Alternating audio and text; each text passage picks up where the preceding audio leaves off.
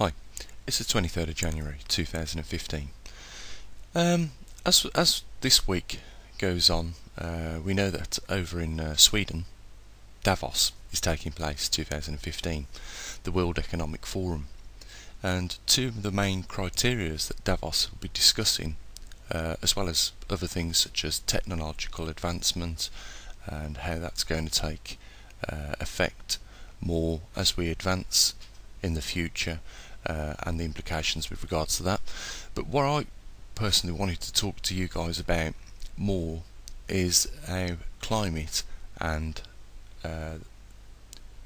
capital is affected. Now, I bet most of you have picked up on the story about the euro reprinting this week, and I wanted to ask you a question with regards to that, and that was, what is the difference between printing up capital and what eventually happens with regards to inflation and increases in taxes? What is the difference between the two? Because I don't know if you've actually given that any thought. I'll tell you what one of the implications of printing up more money is, first of all, in my view, is that if you put more of a certain quantity, let's say euros in this incident, and it's not just euros that have been reprinted. I mean, the UK have done quantitative easing, and so has the United States. But if you print something up and add it to, a system where there's already a lot in there, then, it becomes less valuable because it's more abundant. So it devalues that note, if you like, the euro, for instance. And in the end, what it does on an individual level, like on our level, personal levels, is it restricts the actual spending ability of that banknote, and that in turn, in my view, is no difference to increasing taxes.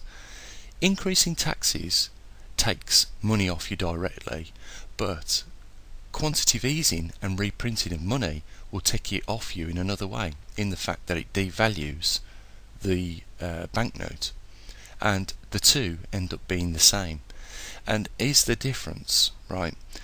If the governments say tomorrow that we're going to increase interest rates, what will happen is people will get upset about that, but they don't seem to mind these countries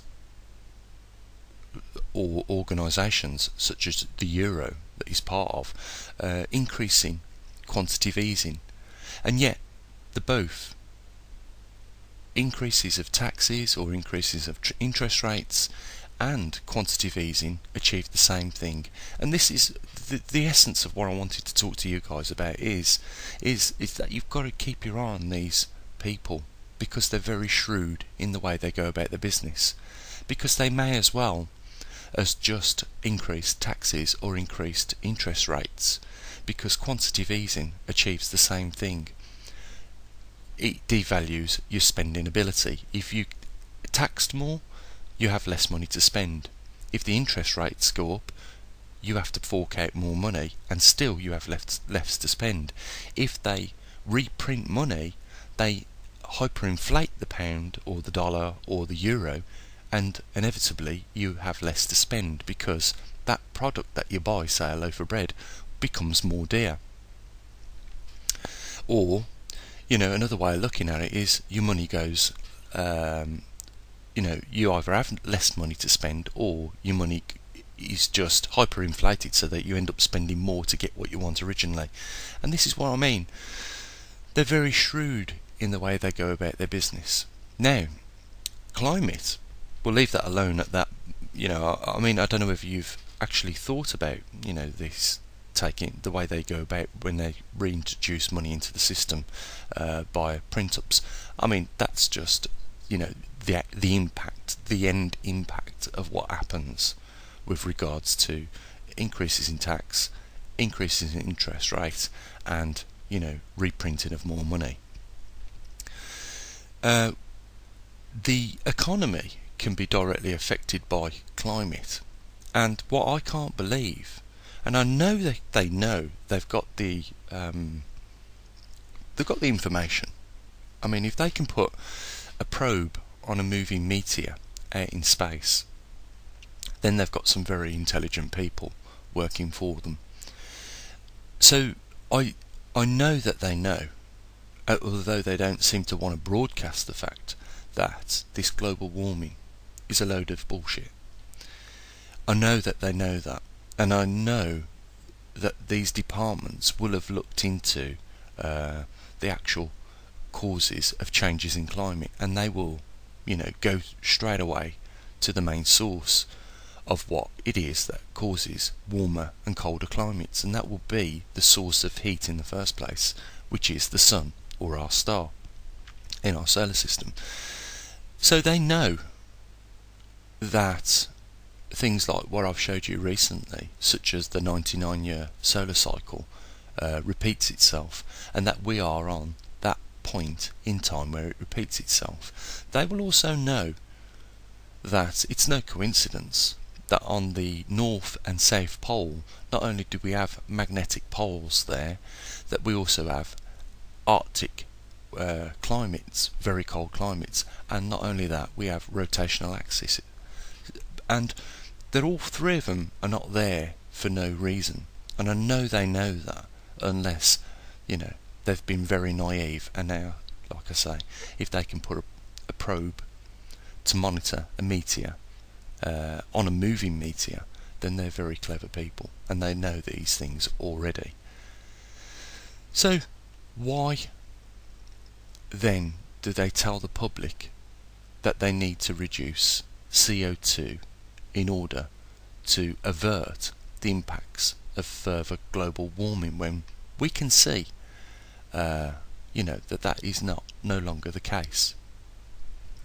It would have been very hard to prove without the grand solar cycle that it was the case if you just looked at the graph from the 1900s, and we may as well do that so that you can see where I'm coming from here.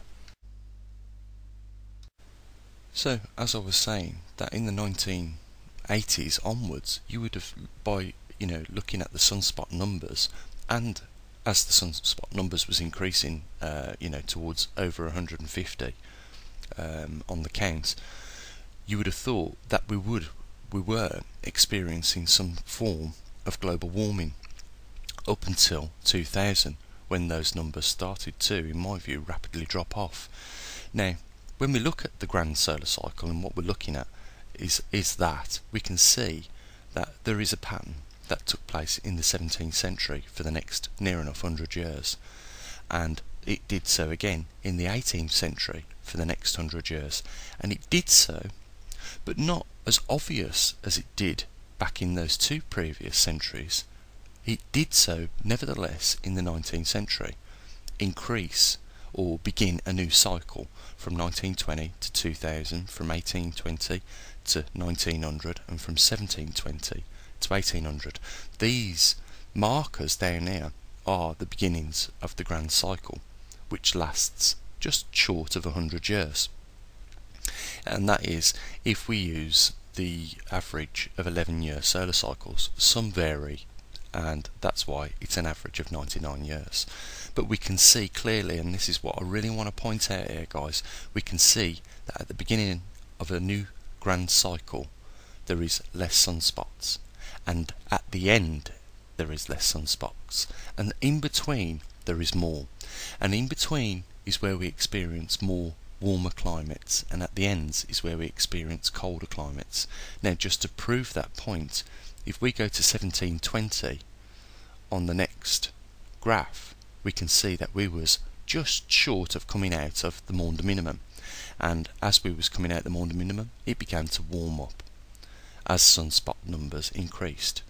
Again, to prove that point, if we look at the 1820s, we can see that we was just going into another grand cycle, and again, lo and behold, around 1820 we can see we experienced the Dalton minimum, and after the 1820 it starts to increase again and become warmer. So both these Dalton minimum and the Maunder minimum were renowned periods of cold temperature. So what happened then in the 1900s? Well, let me just get that back up. There we go. We can see that it didn't quite reach, a minimum state. Let me just sort out a marker. But we can see that at the lowest point of the trough was the beginning of the next solar cycle, the grand cycle. Now, that's no coincidence, guys. That's 3 occasions. 1720, we're in a cool period. 1820, we're in another cool period. And 1920, we're in the lowest trough again. So, from 1900s all the way up to the present date, we have experienced a warmer temperature. And it's no wonder scientists would believe that we was in a continuing cycle of warming on the globe. And you can see from the 1900s onwards that seemed to be the case. So in 1960 would have been the peak, and we would have been experiencing much more warmer climate than we ever have done in the last 300 years. And here's the deal. We can use this to predict what we will now experience based on the trends that we've got and the accurately recorded data that we've got, what sort of climate we can experience in the next 25 to 30 years. And as we are approaching 2020, just like we did 1920, 1820 and 1720, we know that we will be going into another grand solar cycle, and we will be coming out of the end of the last grand solar cycle, which was beginning in 1900 and ending in 2000. So what we need to do is look at what happened at the end of this cycle here, and sort of, if we can, find what we will be looking for over the next 25 years. So we need something like a pattern to see what happened there. Well, we had at the end of the 19th century,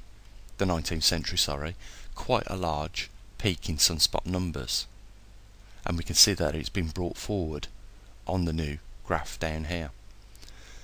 So what we need to do is look for a comparison then in the history of sunspots going back over the 300 years at least that led to a similar event, so that we can therefore have a prediction based on trends that we see of what we could experience over the next 20 to 25 or even 30 years. So we had over 100 sunspot numbers count, and it dropped off quite rapidly. Now, it doesn't fit in the 18th century and at the end of the 18th century grand solar cycle of 100 years. It doesn't fit. The peaks are almost the same. However, if we go back to the 17th century, we see something similar. We see a large peak before the end of the grand solar cycle, and therefore we can expect something similar along those lines of what happened in the 1820s. And that was a Dalton minimum. So we are going to be experiencing then a cooler period for the next 25 years.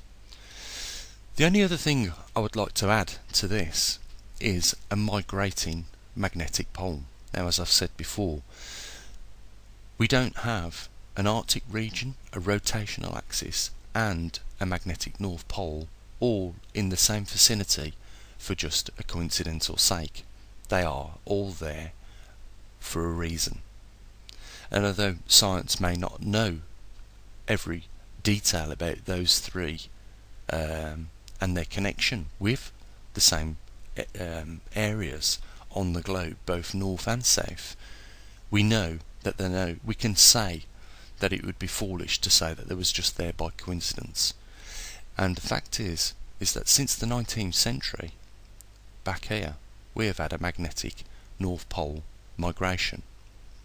And we can see that it has thrown up a different grand cycle here with regards to not just solar numbers, but also temperatures. Now, I would say the main driver of our solar system is our sun, and that will have adverse effects on the rest of the planets within the solar system.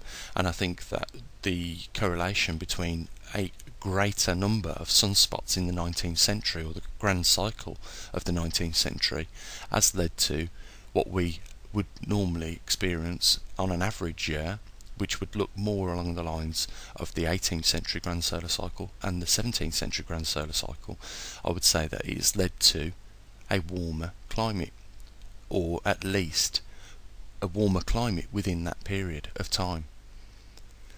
And I'm not going to go on too much about this, guys, because there's quite a lot of information. We've talked about the two subjects that will probably be the main focus,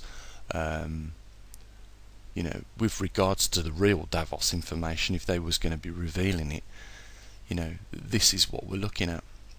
And I suppose in the next few videos we should be talking about the effects of a cooler climate, because I think the writing is evident on the wall, and that is what we're going to be expecting. But it is, the point of doing this video was to bring it to your attention of how, crafty these world organisations are, and they don't necessarily tell us, what to expect, for the reason as they want to give us an ABC choice. And at the end of the day, they have selected the ABC choices because ABC all favours them at the end of the day. If we don't get to choose what A and what B and what C will be. We will just be given the choice of A, B and C. And it's sneaky, and you see it a lot. And I think people should be aware of what is actually taking place, as opposed to what is taking place that they're trying to push out. They're trying to say to us is that this is a global warming event and we can tax you for it through carbon emissions. And it's fraud and deception, to say the least. It really is. I don't want to babble on. I feel like I have over the last few minutes, but I just hope that I have brought this trend out a little bit more, and made it a little bit more explainable to you so that you can understand it. And when I'm talking about the ABC choice as well, they use it in manipulating currencies, and we can see the ABC in choice is quite clear when they give us an option. Do you want to raise taxes? No, we don't. Well, what about if we put interest rates up? Well, no, we don't want that either, because we'll lose our property. So they have to come up with another way of stacking the deal, and that is by printing up money, because eventually adding more money to a system devalues it or hyperinflates it, and the effects are the same as if they'd have increased taxes or increased interest rates. You'd have been left with the same nevertheless. So they're using it. I think that sort of manipulation, that sort of corruption and fraud seems to flow along all policies, and I think somewhere along the line this increase or in our global climate in temperature is somehow fitting in that grand scheme of theirs. Anyhow, guys, I'll leave a link down there if you want to support the research on this channel. I hope that some of that I've talked in the making of this video has resonated with you. And as always, guys, I'll say what I usually do. Bye for now. Be safe.